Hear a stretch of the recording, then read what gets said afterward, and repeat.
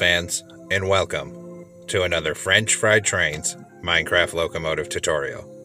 Today, we're going to be building this C&O L1 Class steam locomotive, which is a streamlined Hudson type meant for passenger service, and it's fairly unique looking. So let's get right into the build here. So as usual, when I build a steam locomotive, as you can see, I've built a framework here to make sure I get the size and proportion correct. But you don't have to build the framework, I'll just tell you where to put everything. So the first step is to take polished andesite blocks and get 3 of them coming across the middle of the rails here. On the outside edge of it, we're going to put an outward facing upside down polished andesite stair and another stair behind it. Same thing on this side, so it looks like this. Come around on the front here, put 3 right side up polished andesite stairs across this bottom middle, and then 3 stairs up on the block behind it, still facing forward. Then wrap our stairs around the corner and 1 facing outward behind it. Same thing here. Then we're going to get 3 polished andesite blocks across this top middle in between these stairs here. Then we'll do our pilot wheels, so take out a block of polished deep slate for the wheels here, and we're going to come over right behind the back of this stair section on the front, and we're going to get a polished deep slate block on the rail, leave a gap of 2 and another one back here. So the pilot truck is 4 blocks long. Then we'll come over on this side, and we'll put an end rod axle coming off each wheel and another wheel on the rails on this side. Then we're going to put a polished black stone button on the sides of the wheels and on the sides of the wheels over here. Then in between the wheels here, on the upper hip box, we're going to make a 3x2 of polished black stone slabs.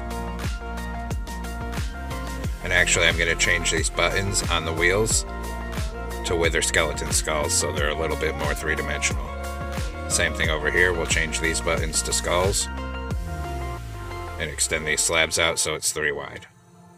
Then we're going to come in and we're going to grab a dark oak fence gate here, and we're going to put 2 dark oak fence gates on the sides of these slabs. Same thing over here, 2 dark oak fence gates on this side. Then we're going to come on top of this pilot truck here in the center, and we're going to make a line of 4 blocks of netherite coming back right up the center. Then on the second block in from the end, 1 on the side.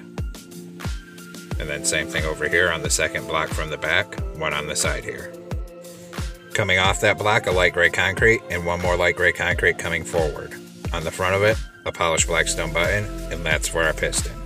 And we'll do the same thing on the other side. So coming off that, a light gray concrete, another 1 forward, and a polished black stone button.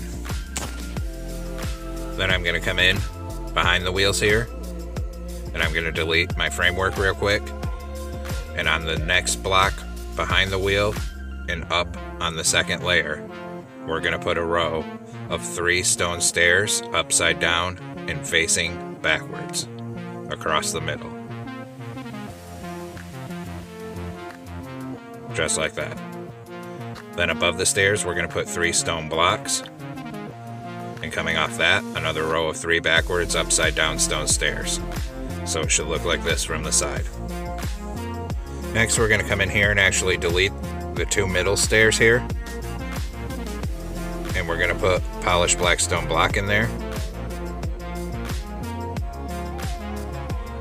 So here and 2 here. Then we're going to extend it back behind that another 11 blocks back past where the stairs are with a double layer of polished black stone blocks. So it looks like this. Next, we're going to take polished deep slate block, start right here, make 3 and 1 on top, skip a block, 3, 1 on top, skip a block, 3, 1 on top. Then put 1 on the bottom middle of each of these so you have a plus shape, and this is going to be the basis for the driving wheels. We'll do the same thing over here. So 3 and 1 on top, skip 1, 3, 1 on top, skip 1, 3, 1 on top. Then put 1 on the bottom middle of each of these so it's a plus shape. Then we're going to come through and round these off with stairs. So upside down polished deep slate stairs facing this way on that side of the wheels and facing this way on this side of the wheels. Then we come up on the top of the wheels and do the same thing with right side upstairs, so facing this way in all these corners of the wheels, and facing this corner this way in all these corners of the wheels. Then we'll do the other side, of course. So we'll come through and put all our stairs on the tops of the wheels in the corners here, so they're nice and round, and finally come back through and do upside down stairs in all these corners of the wheels. So all 6 wheels are nice and rounded off with stairs here. Next we'll do the driving rod, so we're going to take out polish andesite slabs here, and we're going to come off the bottom hip box of the piston up here. And we're going to extend a row of 5 back to the center of this first wheel, then skip up to the bottom hip box of the next block and put a row coming all the way back to the middle of the back driving wheel here. Then up here, where it lowers down, we're going to put a row of iron trap doors above here, just to give the driving rod some more detail. So it looks like that. And then of course we're going to do the same thing on the other side. So we start on the bottom hip box of the back of the piston, and we're going to come back a total of 5 blocks here. And I was just checking to make sure I had it right. So start right here, 5 slabs coming back, skip up 1, and come all the way back to the center of the back driving wheel. Then up here, a row of iron trap doors. On top of the piston, we're going to put 2 stone blocks. We're going to knock out this first trap door here, and we're going to put an upside down, backward facing stone stair right here. So it looks like this. Then we'll detail this a little bit more here. And we're actually going to come and knock out the next iron trap door as well, and the slab under it. Then we're going to take out a polish andesite stair, and we're going to put it facing backwards so it looks like that connects. That gives it a little bit more detail up here and allows us to put the streamlining piece in. So same thing here, 2 stone blocks, take out this trapdoor, an upside down stair of stone facing backwards, knock out this trapdoor and slab, and put in a forward facing polish andesite stair. Next we're going to swing up in front of this here, and on the front of these stone blocks put a forward facing stone stair on each side. So here and here. Then I took out some of my framework here, and on the next block up, another forward facing stair, and same thing on this side. Then behind that top stair, we're going to put a line of stone blocks coming back, and we're going to bring that all the way back till it's aligned with the very back of the rear driving wheel here. So all the way till you get right here. And of course we're going to do the same thing on the other side. So a line of stone blocks here, and bring it all the way back till it's aligned with the very back of the rear driving wheel.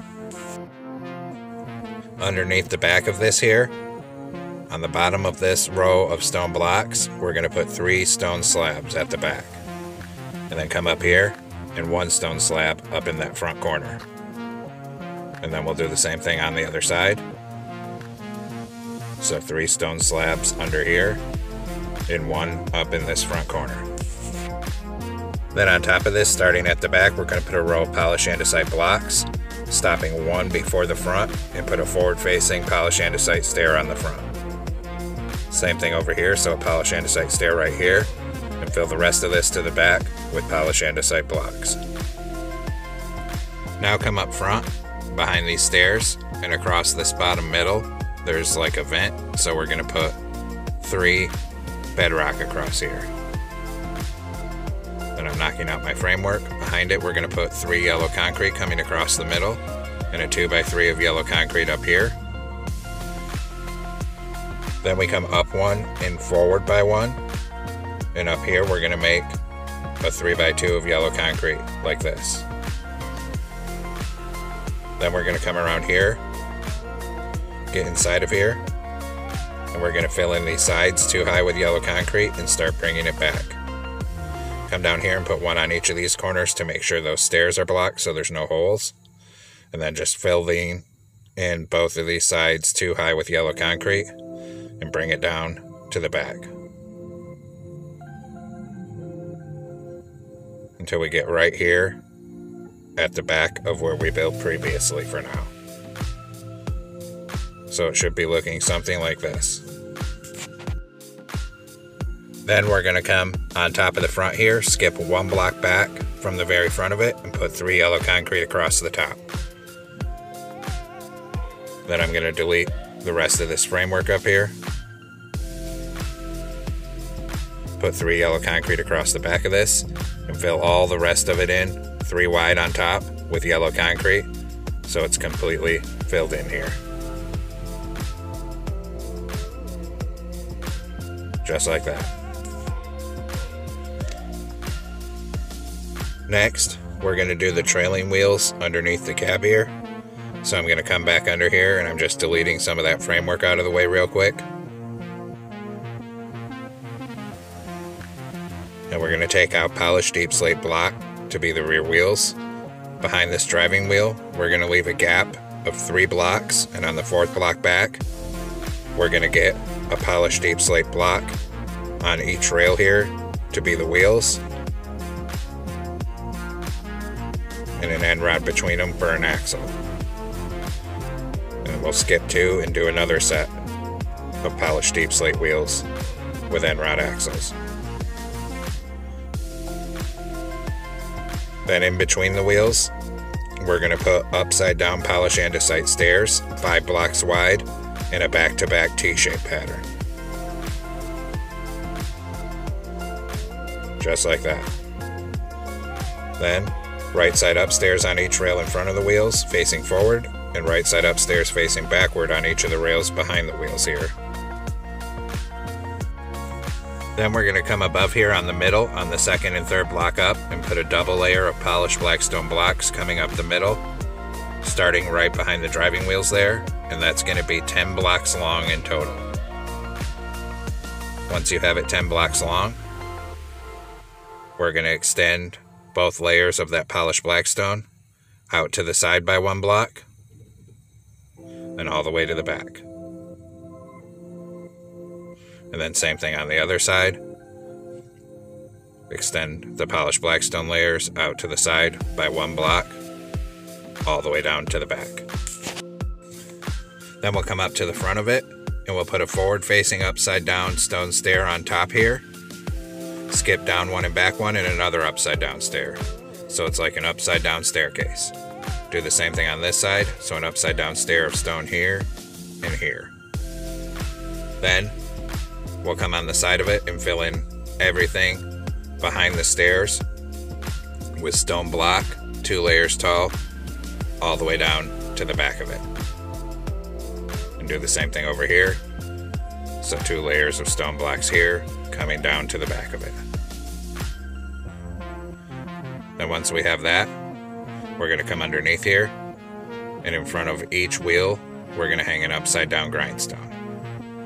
Same thing here, upside down grindstone in front of each wheel on the side here. Then on this bottom back corner, 2 stone slabs on the bottom underneath, and same thing on this side, 2 stone slabs right here.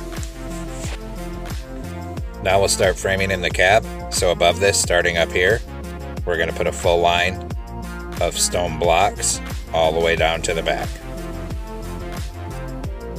Then I'm just going to take out some of this framework here, and then same thing on this side, a full line of stone blocks all the way down to the back. Then above that, we're going to do a full line of polished andesite blocks starting here and going all the way down to the back. And then same thing on this side, a full line of polished andesite blocks. Then on the side, just in front of this yellow concrete, we're going to put an oak stair facing forward, right side up. And then same thing on this side, an oak stair right here. Then we'll swing around behind the stair here, and we're going to put 3 yellow concrete coming back behind the stair, and 2 yellow concrete at the very back. Same thing here, 3 yellow concrete up there, 2 over there. Then we're going to come on top of it here, and we're going to extend this yellow concrete back 1 so it blocks the stair in. And we'll actually extend the top back another 1, and then we'll put a polished andesite stair facing forward on each side of the top, 2 polished andesite blocks up here, and 2 on each of the back corners. Then this side gap is for the windows, And we're going to fill all the windows in with black stained glass pane, 2 blocks tall here. And then same thing on this side, fill this all in with black stained glass panes. Once that's done, we're going to come down inside here, and we're going to put 3 polished blackstone across this back end in the middle. And then we'll come in and fill the rest of this floor in with oak wood planks, 3 wide.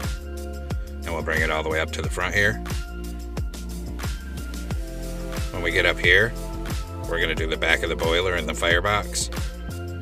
So we're going to crouch, and we're going to put a yellow shulker box on either side, fill up here with yellow concrete, a yellow shulker box on the top middle.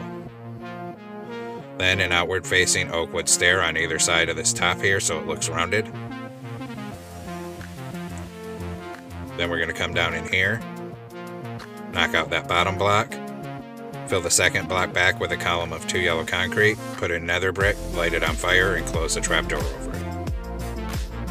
Then I started to put my stairs in here, but I wasn't liking how large this cab looked. It didn't look quite right to me, so I'm actually going to extend this firebox back a little bit here. So I took the seats out, took these stairs off, took the trapdoor off, and I'm going to knock out this next middle block, put in nether brick, light it on fire. Then we'll crouch, put another yellow shulker box on either side and 1 on the top. Then we'll put 2 outward facing oak stairs on either side of these top shulker boxes so this boiler extends back a little bit and shrinks the size of the cab. Then we put a lever on the right for the engineer here. We're going to put a trap door in front of this fire so there's a door over it that you can open and close, and then here and here an item frame with compasses for gauges. Then we'll turn around and put a seat on each side, and now the cab looks a little bit more proportional. Back here we're going to put 3 stone brick walls on either side and 1 across the top middle here. Now come on this front middle, put a polished andesite block in the center here and here. On the bottom one, put a glow item frame on the front. And inside of the glow item frame, we're going to put a glowstone for the front headlight here. Then on top of the block with the headlight, a light gray stained glass pane. Now on top of the very front here, 2 polished andesite slabs in the middle, and behind it, we'll make it 3 wide of polished andesite slabs here. Then we're going to extend a line of polished andesite slabs all the way down both sides of the top here.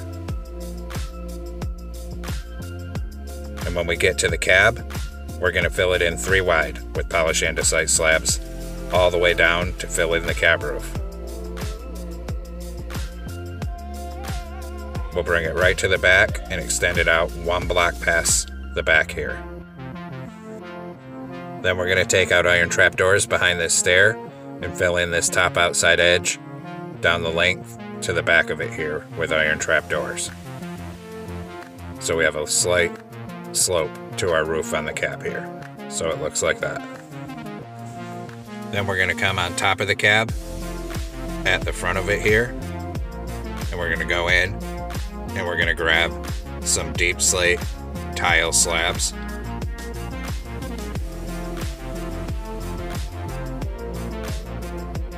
And we're going to knock out these 2, put in deep slate tile slabs and another 2 on top because there's a vent. Now come on the top of the front of the locomotive here, knock out this first yellow concrete block in the center. Down inside there, we're going to stack 3 hay bales and then put a soul campfire above it. Right here we put an iron trapdoor, and that makes our smoke coming out. Behind it, a deep slate tile slab. Then we're going to put 4 polished andesite slabs coming up the middle. Then another deep slate tile slab. Then we're going to put 6 polished andesite slabs coming back. And 3 coming forward from the front. So we leave that one there open. Then we're going to come in here, and we're going to grab a yellow candle. And in this gap, put some yellow candles for the whistle. Just like that. Now we're going to come on the sides here. And above this top stair, we're going to put a vertical end rod. Same thing on this side here. Then we'll come back here on the second stair up, starting at the cab, and bring a full line of horizontal end rods forward.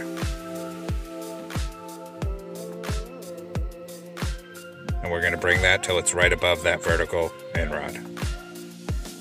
So it's going to look like this from the side. And then we're going to do the same thing on the other side here.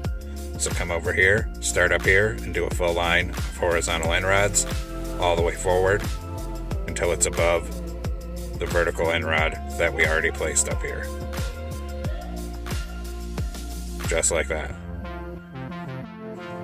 Now come up front, above the bedrock in the center, put an end stone brick wall right there, because there's this little part that sticks out.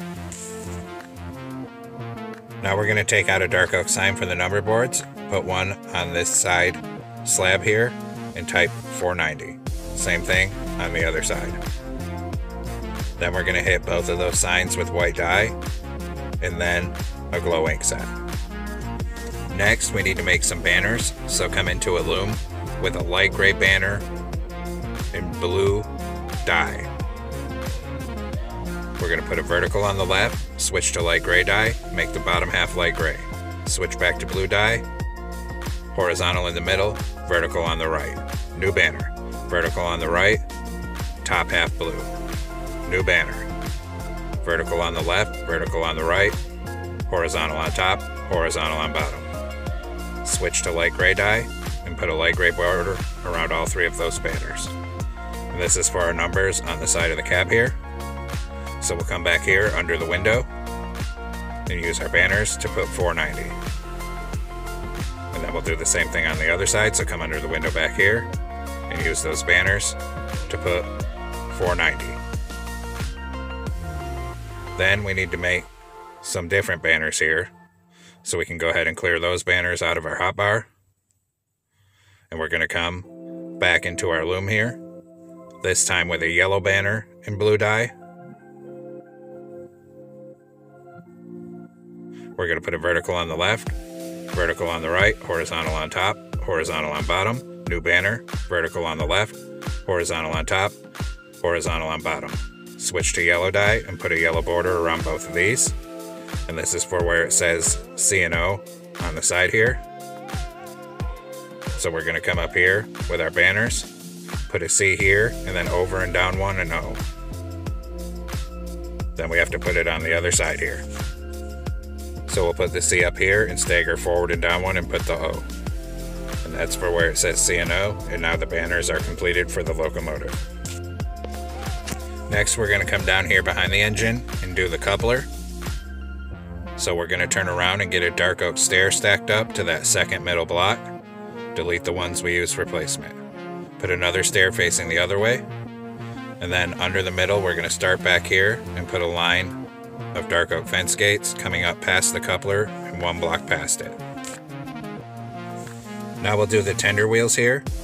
So one block behind that last dark oak fence gate, we're going to put a polished deep slate on the rail, and then skip to another polished deep slate, skip to another polished deep slate. And that's for the wheels on this side. Then we'll come around here, and in the middle blocks here, we'll put an end rod coming off each one for axles, and then a polished deep slate wheel on this side for all three.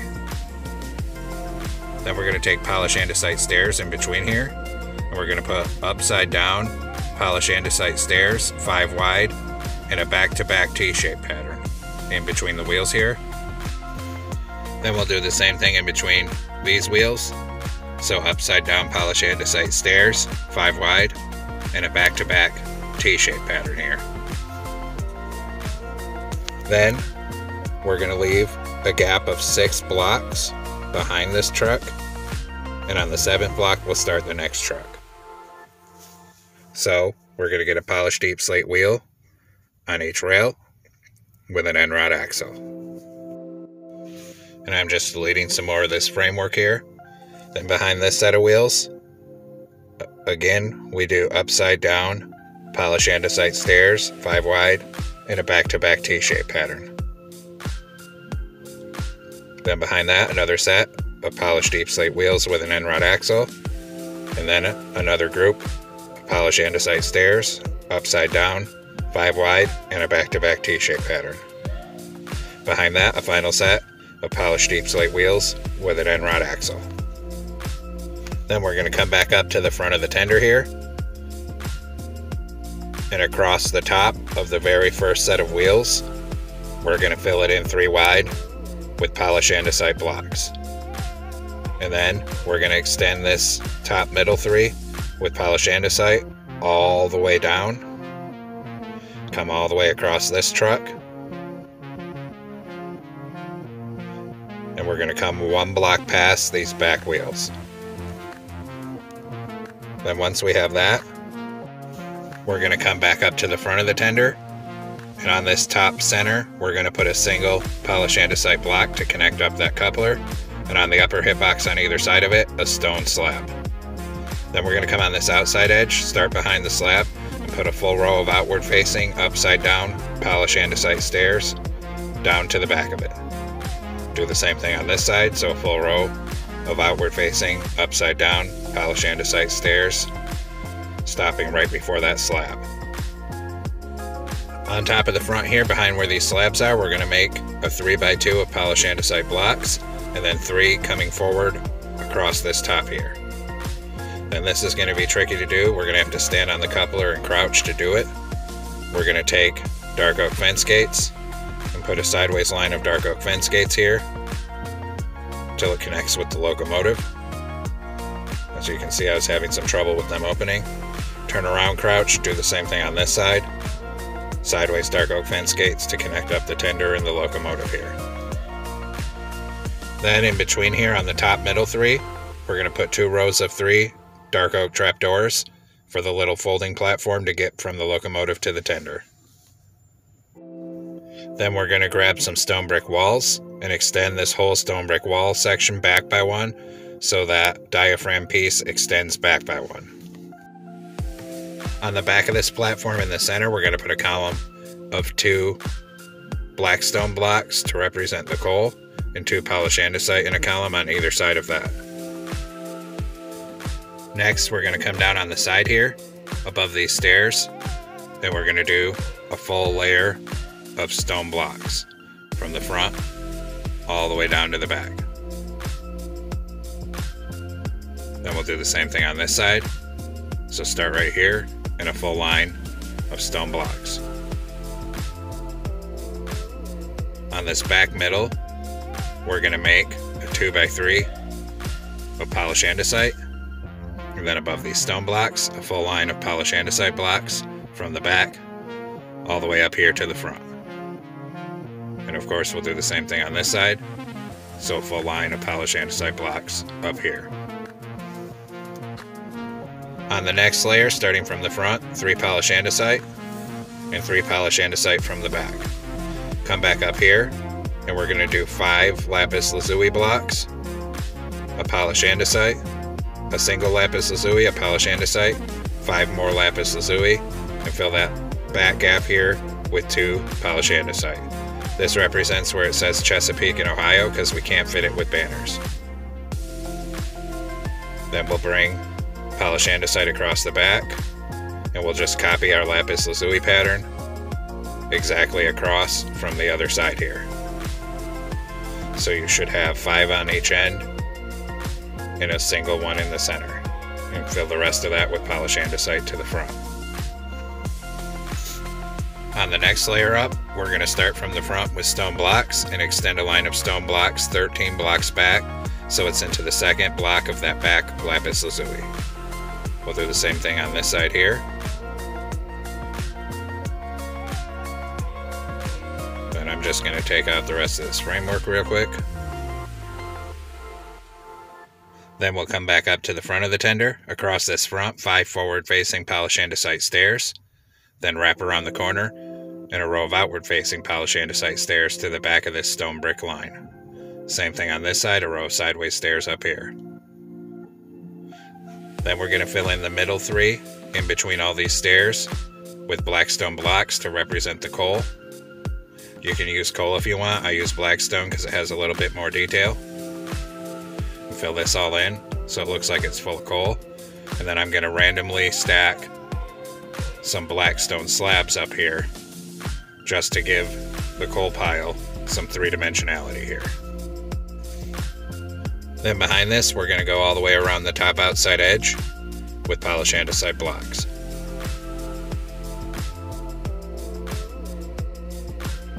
We'll also fill in all this top middle three with polished andesite block, so the whole thing is enclosed here. Then across the back of this coal pile, 5 backward-facing polished andesite stairs, and then on each top outside edge, we're going to run a line of polished andesite slabs down to the back, so each side sticks up like that. Then we're going to take out a dark oak stair for the rear coupler, turn around and stack it up to that middle second block. Delete the one we used for placement, and underneath here in the center we'll put 2 dark oak fence gates sideways for an airline. Then on the side of this bottom corner, open a dark oak fence gate because there's a little step, and do the same thing on this side. Then we'll come to the front of the tender, and on the side up here we're going to put 3 dark oak fence gates because there's a ladder coming up right here. Do the same thing over here, so 3 dark oak fence gates coming up. Then we're going to take out some grindstones here, come on bottom, and everywhere there's a wheel, we're going to hang an upside down grindstone on the side in front of it. Same thing on this truck up here. And then we'll do the other side. So come on bottom over here, do the same thing. Everywhere there's a wheel, hang an upside down grindstone in front of it on the side of the truck. And then same thing back here as well. Once that's done, we're going to swing around and detail the top and the back of the tender here. So we're going to come up top here. These 3 middle stairs, we're actually going to take out and replace with 3 polished andesite blocks and a ladder on the left-hand block. Then we'll come to the back of the tender, and on each side here, we're going to put a column of 4 iron bars coming up. Then on the left-hand side, we're going to run a ladder up, and on the second block down on middle, a glow item frame with a glowstone for the rear headlight. Up here, on the right hand side, 1 block in, we put a skeleton skull, a wither skeleton skull, and then 3 more skeleton skulls for the water fill ports. Then we're going to come back on the bottom of the locomotive here, and down here we're going to put a column of 4 iron bars, and we'll do the same thing over here. So a column of 4 iron bars on this side down here. Add an extra one there, I had to delete it.